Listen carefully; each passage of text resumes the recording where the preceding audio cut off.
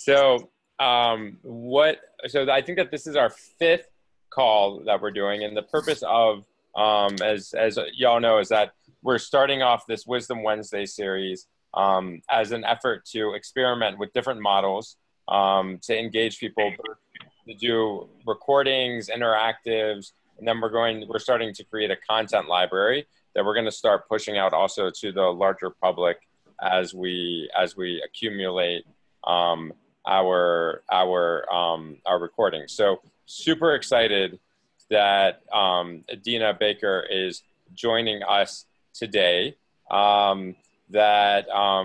Because she's one of our mentors and advisors in the Boston area. And when I first met Dina, I was super impressed by how she's one of those people who just gets it right away, and also gave me a really nice compliment of how she appreciates how I use business language when speaking about nonprofits. So I was like, I think we're going to get along really well. So it's hello, Avital. Welcome, welcome. So so the idea of this is that week after week, as more people and different people join, that it'll start to develop this online community, so that also when we're doing in-person gatherings, that we'll know each other, and when we go to different cities. So what I'd love to do briefly is if we could each just go through and say say who we are, where we're calling from, and what interested us in being on this call today. Bradley, if you could wait on that, I actually have a way I'd like to ask people that. Yay, I love that. My presentation. Awesome. So I'm going to hand it over to you then. Okay. So can people see my screen? Are you seeing me as presenter? Yeah. You Yes. can see my slide? Okay, very good. So it's great to be here with you guys. And I thought that we would indeed start with introductions. So first, I'll very briefly introduce who I am. And then I'd like to find out who you are, and as part of that, as Bradley said, why you're here. So first of all, the obligatory headshot. I'm a communication and marketing professional for more than 35 years. I have expertise across all facets of the field: internal, external, marketing, communication, business strategy, financial communication, interpersonal communication, presentation, storytelling, the whole realm. So that's sort of a very small professional snapshot. Then there's a photograph of me here at Machu Picchu, and that's the adventurer side of me. I've had the privilege of exploring within my own culture and subcultures and across other cultures, and I believe that makes me a more effective communicator, community member, and professional. Embedded in being Jewish and in the ethics of being Jewish is welcoming of the stranger, and to truly do so, we must seek to know others on their own terms and in their own places. And then finally, you see a photograph of me, the synagogue photo. That's a couple of years ago, me holding my then 2-year-old grandson in the front hallway of the synagogue. I am currently the vice president of my congregation. I'm the founding chair of the Social Justice Committee. I developed a large civil discourse project at my former synagogue in Philadelphia, where I previously lived, where I also served on the board, chaired the high school committee, led a massive strategic change process. My Jewish foundation ethically grounds me, and it informs who I am in my family, in my community, in the world, and in my work. So that's what I bring to this discussion about both effective communication and being ethical. So next, I want to know who you are. And what I'd like to ask you to do is to give your name. What brings you to this particular dialogue, a dialogue on effective communication and/or the value we're discussing today of being ethical, in one sentence. What you do as a student, as a professional, where and what field. And then one other thing you want us to know about you in this conversation in one sentence. So who wants to start? don't all clamor. Yeah, so, all right, so name is Shahar. I'm leading a product management team in a tech company, in a tech group, which is in a part of a large organization, involved in the Jewish community in various ways, from volunteering or synagogue or other things that happen in the Boston area here. We had an interesting meeting last night, actually, with Governor Baker. What else need to provide? So why do you choose to join a conversation specifically about effective communication and or being ethical, which is what the topic is today? Ethical is a tough one. I'm the anti-ethical person. No, it's always good to hear these. It's you never know what you're going to learn and what you're going to absorb and what you're going to pick up to do. So I like to always kind of listen and see, well, what do I do right? What do I do wrong? And where can I steal some new skills? Okay. Who wants to go next? I can go next. Okay. I'm Avital, and I live in LA with Bradley. And what I do different things, from selling real estate for over 8 years to being a Southwest Regional Director for Masa Israel Journey, helping young professionals from 18 to 30 go to Israel for study abroad, internship, volunteer opportunities. I involved with Birthright and other Jewish nonprofit organizations. Why I'm here? I'm in sales and, in presentations for many, many years. So would love to see what else I can add to everything I do. I do a lot of events. So I'm always in the field working with people and communicating 24/7, considering that, I'm on my own kind of schedule, so it doesn't matter when and where, I'm always communicating with everyone. What else? What will be valuable for people to know? I'm a great resource. Okay. Okay, and who else do we have? We have, oh, I'm hearing myself back. And then Alan, welcome. Alan, I'm gonna unmute you if that's okay. Hey, Alan. Yes. Hey, how are you? Good. Welcome from Atlanta. Yeah, thank you. Glad I could finally make it. I kept having conflicts on Wednesday, so glad I could jump in. Yeah, my name is Alan. Go ahead. Your turn. Go ahead. So my name's Alan Pinstein. I'm in Atlanta, Georgia. I am, I guess, like a serial entrepreneur, mostly in the software world, and I've been doing that for about 25 years. I really kind of enjoy starting things from scratch and building them up. And there's obviously a lot of marketing and communication and customer discovery and all types of conversation and presentation of product and pricing, which I think is all touches on the ethics and the communication and everything.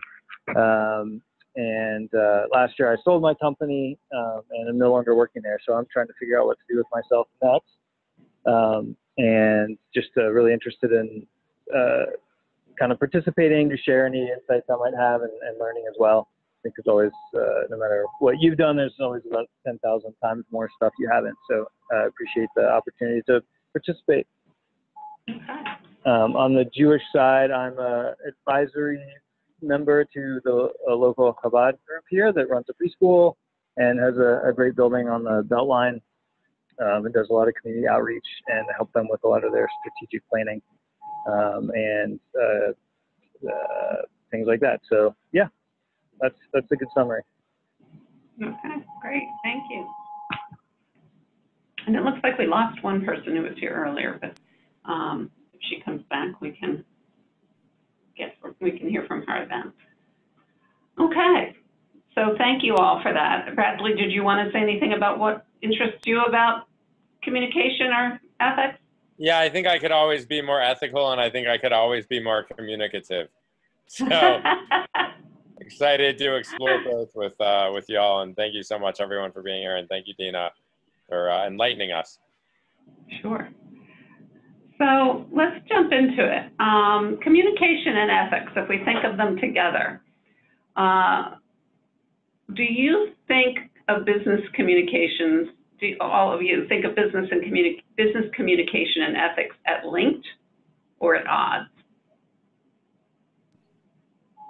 They Do link. you think, I'm sorry, go ahead. I could see them as being at odds for each other at times. Okay. Avital, you were about to say something, I think, too? I'm thinking that they link. Depends, of course, on the situation, but mostly I think they link because you need to know how, when you're communicating, depends on the person to make sure that you are ethical in everything you do to make sure that you get whatever results you want from that person. Okay. Okay. Alan or Shahar, do you have any thoughts on whether business communication and ethics are linked or at odds with each other? I mean, I think both. I think certainly they should be more on the link side, and I think sometimes through expediency or high expectations, people maybe sometimes take ethical shortcuts to achieve a goal. I think it's a choice. So that's where they're at odds. It's a choice. It's they're independent. They're independent, but do you have a choice to connect them or not? I don't think they are in odd or connected by any other given by the person that decide to communicate ethically or not. Okay, that's interesting. So it's a choice. So Bradley, you started by saying you think they can sometimes be at odds with each other. Let's start by talking about how they can be at odds with each other, because if it is a choice, then pretty much everything is a choice, right? If it's a choice, then one of the choices people sometimes make is to decouple communication from ethics, to say, in order to, as I think, Alan, you said, be expedient in reaching my goals with communication, I'm going to not worry so much about the ethics. Why would that be? How would that be more expedient? Because that's actually almost the opposite of what Avital said, which is that to communicate effectively, you really have to almost, be genuine and authentic and ethical. It has to be there in order to get good results from your interactions with people. And well, I mean, I think on the simplest, I was going to say on the simplest form, sometimes if you give someone a full picture of everything, it may slow down the decision-making process, even though it might not change the eventual decision. Okay. Yeah, and I would add that, the company that keeps coming to mind is like Juul, right? So they're not communicating to the parents that their middle schoolers are, taking in basically smoking cigarettes. It's something that has completely been gotten rid of in order for Juul to greatly increase their revenue. So they're withholding or not sharing critical information that's ethical in order to grow a company. And it's just wrong. And if they communicated, people just think that they're inhaling vapor, but they're not. They're inhaling carcinogens. Right, which gets to the question of whether it's simply the communications that are unethical or whether it's the business model that's unethical and the communications are supporting that business model, which by definition makes them unethical. It's always easier and faster to say whatever the person want to hear. So it's the truth in advertisement. No, you tell them what they want to hear, and you don't have to think about it too much. You don't have to vet your claims. You don't have to do any research. You just speak whatever is the right thing at the right time to say. So Avital, could you respond to that? Because Shahar's saying that it's most effective, and that sounds like you're really talking almost about a sales situation, to tell somebody what they want to hear, because you're going to be more effective in achieving your goal with them. But I'll be telling you, you said that you basically feel that being ethical in communication is more effective, and you work in sales every day. So Okay, can you respond to what Shahar said? Yeah, so how I feel, of course you use in any way certain type of like sales technique, and you say certain things whatever the person want to hear, but you still need to be in certain frame to make sure that you're not like crossing the boundaries. So it's like every day, I know that I need, for example, I need to recruit people, right, to a certain program, or whatever, you sell in any type of product. When you're talking to person, you for sure know what's your goal is and what you're trying to achieve, but at the same time, you know that there's different ways how you can achieve. You can push and try to be a salesperson and try to sell them on whatever you need to sell, or you can take a different approach of more of a personal communication with getting to know person, trust you and like you, and then making sure that they're buying from you. You know what I'm saying? So there is different ways. Some people, like for example in real estate, I'm telling to everyone, like people come to me in real estate because they know that I never push, and I'm a salesperson, but you will never see me trying to sell somebody on something, considering that in real estate, that's your goal, because you're not getting paid until you will sell a property to someone. Right. So you're on commission based. But ultimately, what? Ultimately, though, you can't build a client base if people can't trust you. Right, for sure. So for me, it's like, I don't, in certain situations, I'm convincing my clients not to buy a property. And if it would be a different real estate agent, they would say, oh, great, I can make commission right now, 10 grand in my pocket. Oh, I'll sell her the property.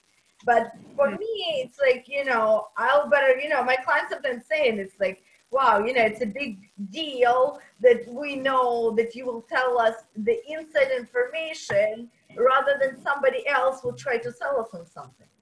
Because I know that today it's about them, and tomorrow it will be about somebody else. And everybody have their own network of people. So sometimes this sale might not be the best scenario for you, because you will sell that person, but then that person will find out some type of information that you were not trustful and not like ethical. And in the end of the day, that will ruin your reputation, because he has the whole circle of people. Now, everybody sometimes forget that each person has a huge network of people.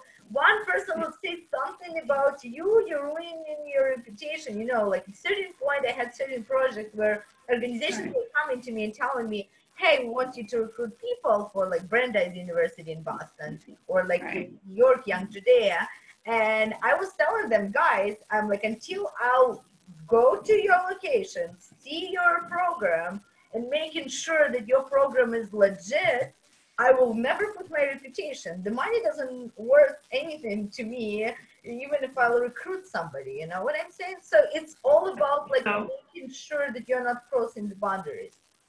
Okay. So and I think that sometimes where we look differently at interpersonal situations where we're selling ourselves and we're doing it in a very interpersonal way, and then business communications that feel more corporate. And there's might be some question of whether that boundary changes.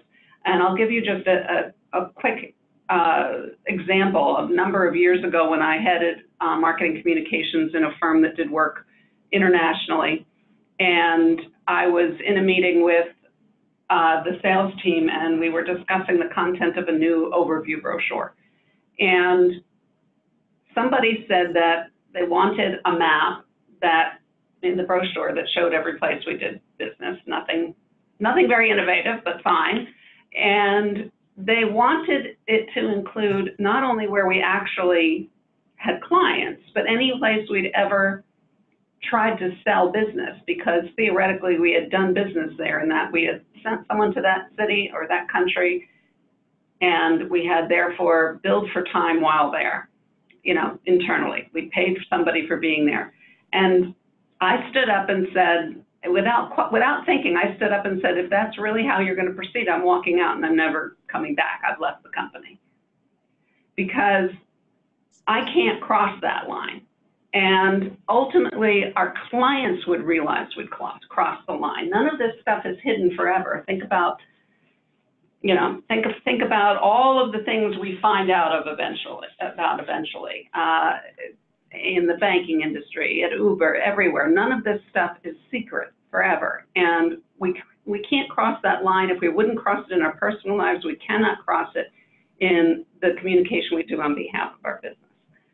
So in my view. And so I want to move on to talk more explicitly about whether ethics has a place in communication.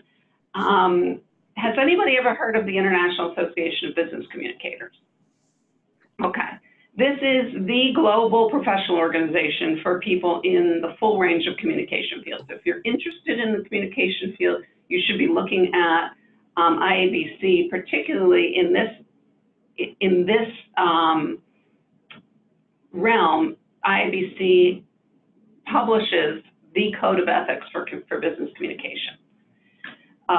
It's through an associated organization, the Global Communication Certification Council, which is the council through which I have my Strategic Communication Management Professional certification.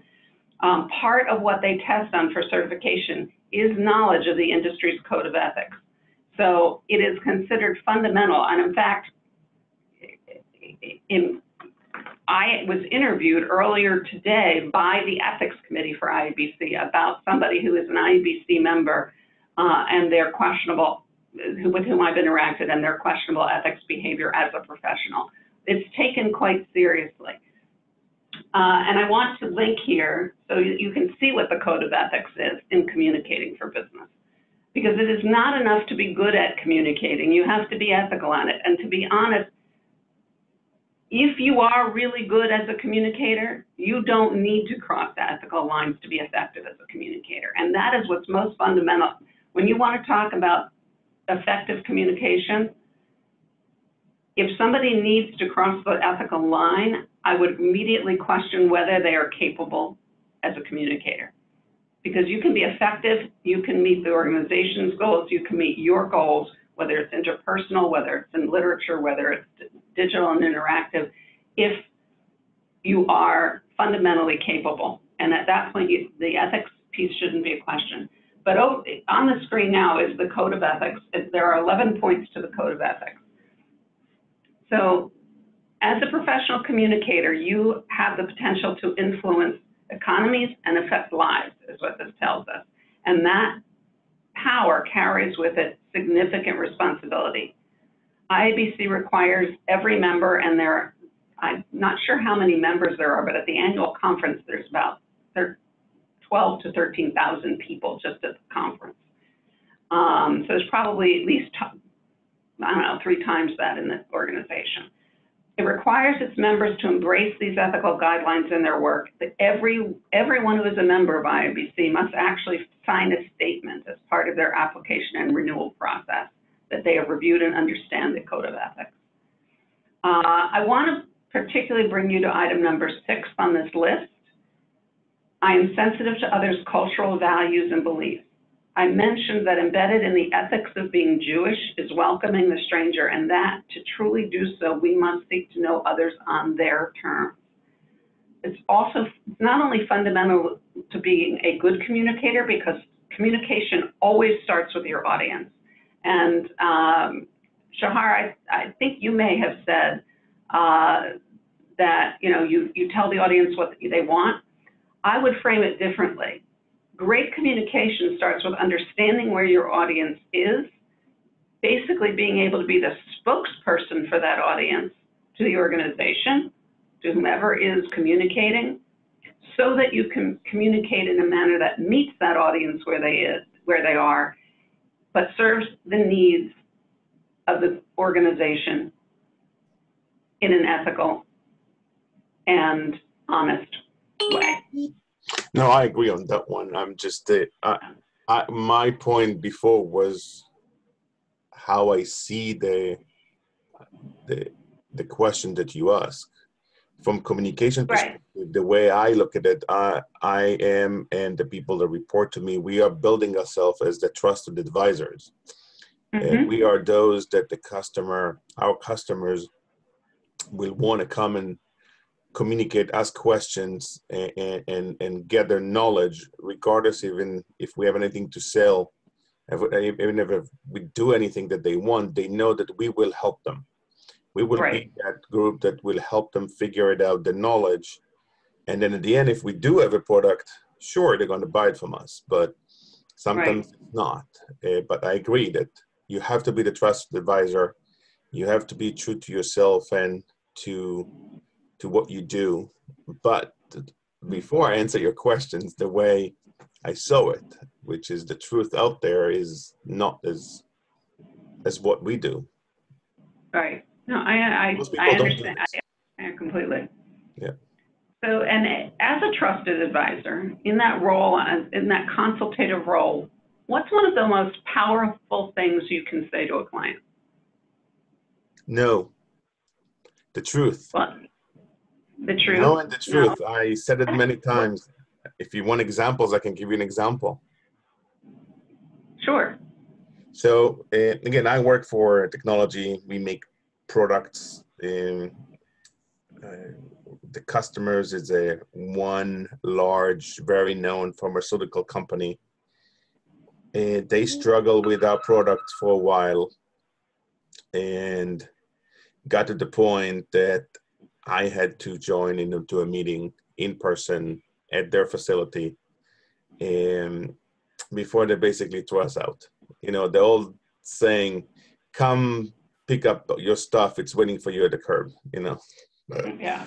So I showed up, and I was in the middle of that long conference table, and everybody around. You know, people from our side on one side of the table, their side on the other side of the table, and they asked those questions. And when it came the time for me to answer, I told them, "You're right. It doesn't work." And we figured it out. You were actually part of how we figure it out. It's not something that we ship with it knowingly, but the way you guys actually using our software is above and beyond some of the applications that we thought of. Knowing your problems, we replicated it. We're working on it.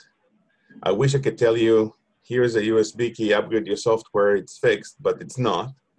And we're working on it, hoping to have it ready next week, but we'll see. And that was it. Now, everybody on my side were like, you can see the shock in their faces, like, what are you doing? You know, the salespeople and everything, like, what are you doing? It's like, but you can see like their leader was sitting just across from me. And he was I don't remember. He also had to travel to that facility. I don't remember what was his direct title, but he was the head of that technology department for that client. And he looked at me and said, "Huh, you messed up my whole game. I came here, I'm gonna tell you there's a problem, you're gonna tell me it's not a bug, I'm gonna tell you, it is, and no, you're gonna tell me that the engineering is working on it, the problem is in our network, it's in our computers, it's everything about us, and I'm gonna tell you no. But you just said, you gave me the fact in the face. I have nothing to do with that. Great, I'm glad we're gonna have it next week, let's go for lunch." And that was it. Because one of the most powerful things we can do when we're communicating with someone, and particularly in a consultative situation, is say, "I don't know." Yeah. When we don't know, we say we don't know. Correct. It's giving up that need to always be an expert can be extraordinarily powerful. So I learned it actually in a different way. When I was young, that's how I got to the US. I was younger. I wasn't young. I was younger. I would say it's about, over 20 years ago when I came here. It was, again, Israeli company that relocated me. I was really the subject matter expert. That's why they relocated me to the New York office to help with establishing that office. I worked on Wall Street. We made software for the financial world. And I always provided answers to our customers because I really knew everything. I was always able to provide them the answers or the information they needed. And salespeople hated it. And they basically told me, you cannot always give an answer. If you always give an answer, they're not going to trust you. There's nobody that can know that much. You always have to tell them, let me check. Let me think about it. I don't know. Let me go figure it out. And then 2 minutes later, just said, you know, I got the information. Here's the answer. Even if you're just holding it and then you give them the answer on the phone. People will trust you much better. I'm going to interrupt you. I'm going to say I'm not sure I concur with that. I don't believe you should pretend you don't have the answer when you do. Again, I believe effective communication means honest communication, and so I think it's effective to say we don't know when we truly don't, and then to go find the answer. If we have an answer, it's effective not to withhold it. But I want to move on now. I think we've had a good conversation about what might effective communication be, what might ethical conduct be, and how they might be in conflict or might support each other. And we've had some examples. I want to really now leave it up to you to ask me to discuss whatever interests you. We sort of went in the direction of a lot of interpersonal and consultative conversation because I think it's the roles of a number of people on the call today. But I'm happy to answer questions about the full range of the issue of communication or ethics in business as I've experienced it in the course of my business life. Careers in communication, ethics in communication, various types of communication, any other topics. I can talk about them in the context of all of these places, the corporate, nonprofit, government, consulting, personal life, civic life, Jewish life, and along a wide range of types of communication. What specific things do you guys want now to ask me about that I can help be informative on? Yeah, so I have a question. So, and something that I greatly admire about the way that you communicate is you're very direct. And so my difficulty is that I like beat around the bush instead of just going in for it because I want to be approachable and not, I don't know if approachable is the right word, but I want to be likable and don't want to put too much pressure on people and everything else. So then I end up sometimes rambling. So how do you find that balance between being incredibly direct, but not being seen as like aggressive and also being like considerate and thoughtful and not being seen as a pushover? Right. So first of all, we each have a certain natural inclination in how we communicate. My natural inclination is to be quite direct. So I need to make up for it on the other end. So for example, when I write an email, I sit down and I just start typing everything I want the person to hear. And then I go back and remember to write, "Dear Bradley," at the top. I hope you had a nice day. And then I write something nice at the end. And then I send it. Well, you probably start with the, "Hey, Dina, as I recall, the last time we spoke, you were going to go on vacation. I hope it was good." And a paragraph in, you start to get to the point. Yeah. And you probably need to go back and shorten that first paragraph to a sentence. So we each have our natural inclination, and part of it is just knowing what that is so we can go back and edit for it. That's a lot easier, though, in written communication than it is in spoken communication. In spoken communication, we don't really get that opportunity to edit, but you can still be self-aware. First of all, I always start from the audience first. And it is my belief that the audience, that the person I'm speaking with, writing to, whatever the form of communication is going to be happier if they get clear information as quickly as possible, because that's what they need. Obviously, that would be different in a Shiva home. I'm not talking about, going in and responding to someone's emotional needs, but on the assumption that our goal, this is a business situation, and our goal is to provide people with information that they can act on or pass on to someone else or make a decision from. If you think about it from the point of view of, I want to help this person, which is really where you're coming from. You want to be likable, you want to be connected. I want to help this person. That can take you to, okay, then how can I give them the best information as succinctly and quickly and clearly as possible? You package that. You don't have to worry that you'll miss the part that gets you connected, because that's your natural tendency. That will just be baked in. It will happen.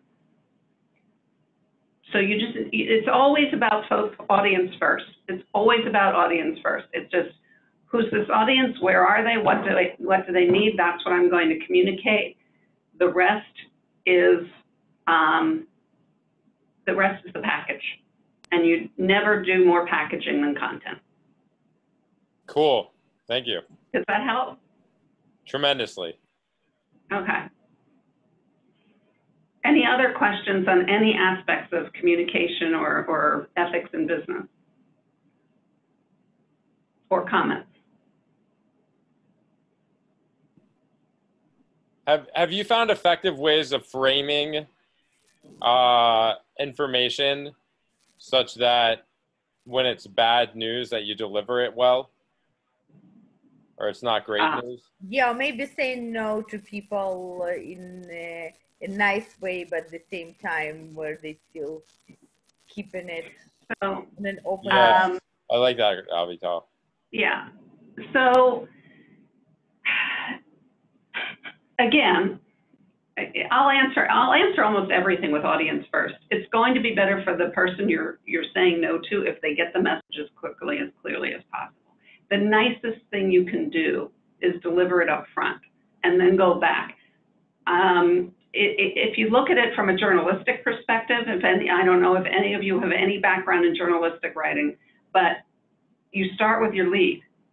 Your lead is the nugget of information people need most. And that's where you start. So for example, if you asked me let's say you were to ask me if I could, I don't know, ask me something I'm going to say no to. Ask me if I can come out to LA and, tomorrow to go to a meeting that you want me to be at. I'm first going to say, I'm afraid I can't go. I have another obligation. I really appreciate that you asked me. Thank you for thinking of me. Generally, when I say no, I don't tell people any details on why. That sounds more like when you're giving bad news, if you give extraneous detail that they do not need, it sounds more like you're spinning. And when you spin, you offend people. You need to give them all the information they do need, enough that enough that you're clearly being transparent. So if you're if you're announcing to a company, which I've had to do, that there's going to be layoffs, say, starting next week, we're going to be laying off 300 people across the company. These are the financial reasons we're doing it. We wish we didn't have to. In the end, it is necessary for us to consider the health of the entire company and the broad employee population. And unfortunately, this means that some people will no longer be able to work here. Now, you have to give them the context, the reason. If you start spinning, if you start getting so worried about how the bad news will be taken that you start cushioning it, it's going to sound like, one, you don't really get how serious this is to me, and two, you're spinning or you're not being transparent. There's something you're hiding. You have to be really direct. Yeah, and from external communication, again, example is, think about that everybody has something or think about your life, your banks, the post office, your insurance company, your credit card company, whatever company you work with, none are perfect. They all have something that you don't like about them. And it's the same thing about our business. Our customers don't like something about us, and they don't like something about their competitors, and everybody said they're going to have it in the next version, and some may have it in the next version, and we will have it in the next version, and whatever. But at the end of the day, if you communicate honestly and you provide that information up front, you build that trusted advisor place where it's a company or it's a person that I would like to be able to continue to communicate with, because they're providing me a valuable information, and they're providing me information I can use forward myself.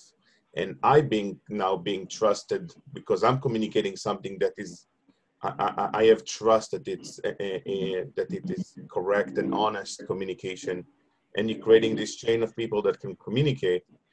Because at the end of the day, no one is perfect, and no one's going to judge you on your imperfection. They're going to judge you more on how you communicated it. So let me give you two examples from the point of view then of external communication, since you brought that up, Shahar, and I had given you an internal communication example first. First of all, let's say you do business with two banks. One of them sends you your statement, and buried deep in that little print somewhere, it mentions that they're raising the interest rate on your loan or on your credit card. They can't really read. So let's say you have a credit card with two banks. Somewhere deep in small print, you get a piece of mail that buries the fact that your interest rate is being raised on your credit card. They have legally done what they're supposed to do.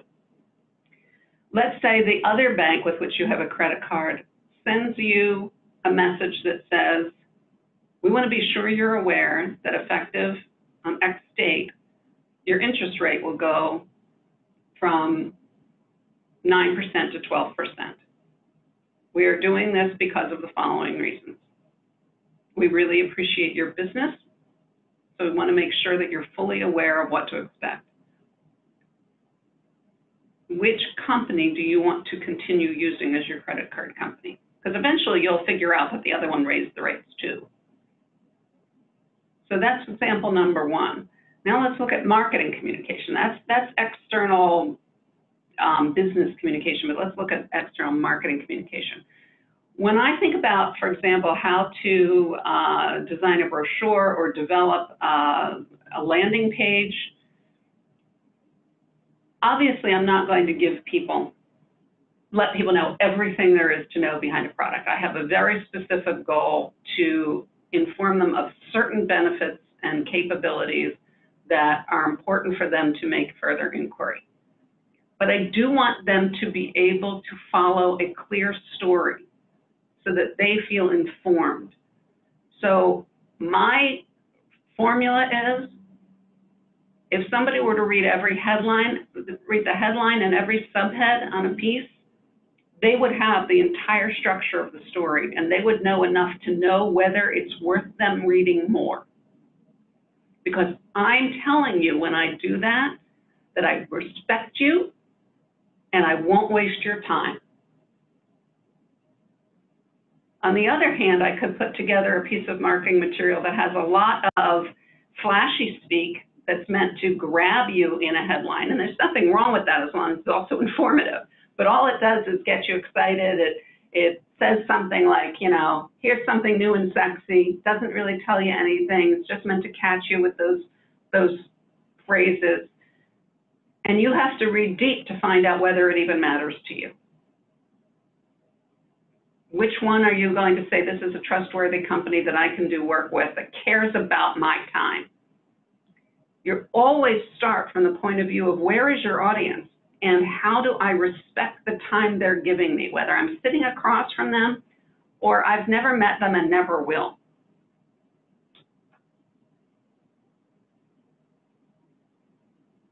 Which all goes back, I guess, Bradley, to your question, which is, to me, the best way to remind yourself to be direct is to remind yourself that you care about the person on the other end of that communication.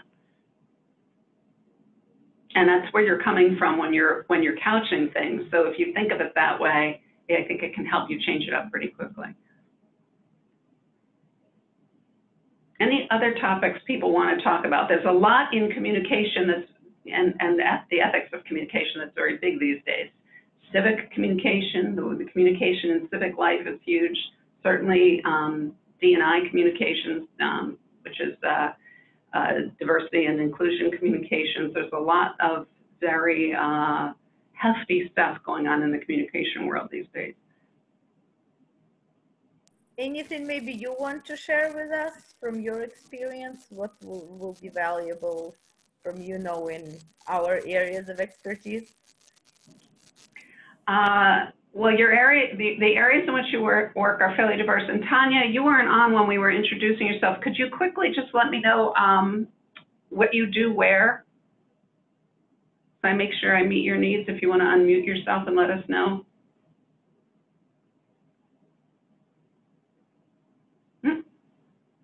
Okay, she's still muted. So there's some diversity among what you do. I think that the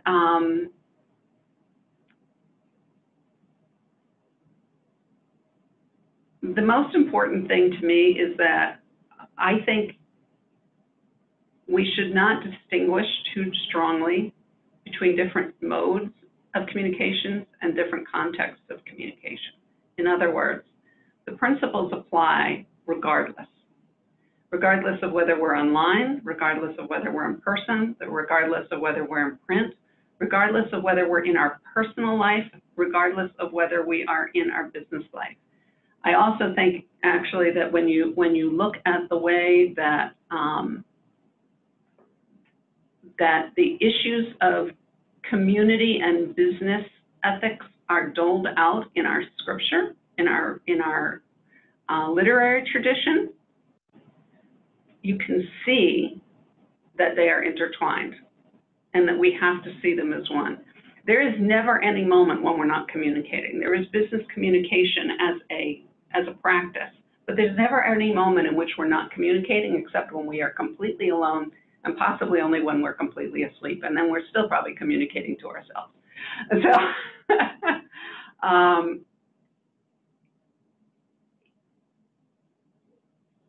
if you think of every communication you have as an opportunity to model for others, it will be extraordinarily effective in helping you be effective as a communicator and ethical as a communicator. And I would say, no matter what, my motto, as I've said several times, is you start with your audience. You need to know who your audience is as early as possible and work your way back from what do they need, who are they, what is their profile, and how do we communicate. One thing that I do a lot of is develop communication strategies. Those start with profiling who the communication audience is. I mean, we need to know the organization's objectives, but then we say, objectives aside, who is this audience, what do they need? Then we develop messaging architectures, an entire architecture of messaging that responds to that audience. And then we go back and look at the strategies and tactics. I don't want to define an audience for communications based on my strategies and tactics. Then I'm going to shortchange the audience. I want to always look first at who the audience is. I want to develop messages that meet those audiences' needs, and then I develop the strategies and tactics that respond to those audiences and to which I can apply those messages. But I don't want to put constraints around them based upon my preconceived notions of what my strategies and tactics are.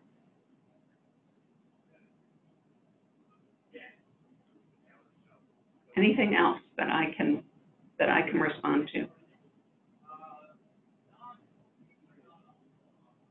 I think this was really wonderful, Dina. I want to thank you for all of your time today, and thank you everyone for being here.